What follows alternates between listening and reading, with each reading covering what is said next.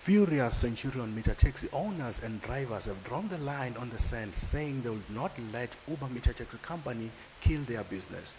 They blame Uber of taking their clients and not obeying rules regulating them at their rank outside Gautrain station in the area.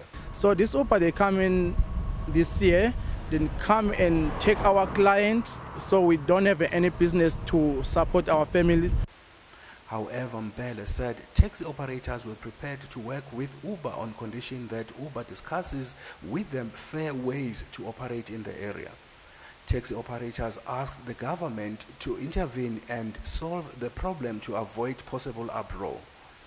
Tensions are high in the area at this stage and police are monitoring the situation.